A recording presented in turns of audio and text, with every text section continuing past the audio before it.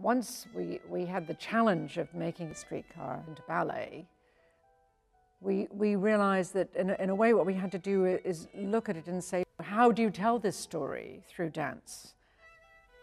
As opposed to trying to imitate speech. It's a real treat not to have to use words. I really like that challenge. I find it really fascinating, the idea that you can tell the whole story without the words. How can we, without words, tell all these elements? And some elements were impossible, so we had to find new images. When you normally work with a choreographer, they come in with all the ideas, all the concept, and everything, and you kind of put the character with the steps all at once together.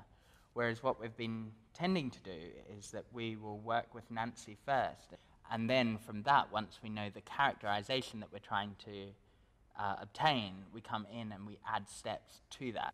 You're trying to say pretty big things without doing the dance steps. Normally, lots of effort into movement instead of just a look.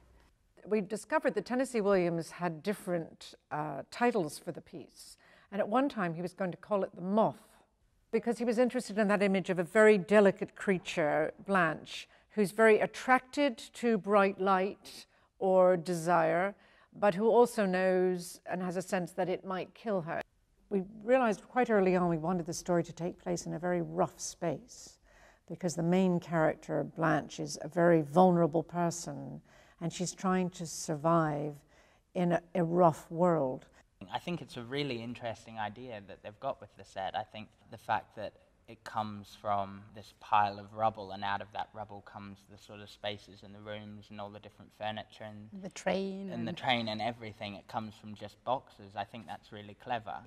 And I think it's also really interesting that as a dance company, what you probably expect to see is the opulent tutus and all of that sort of thing.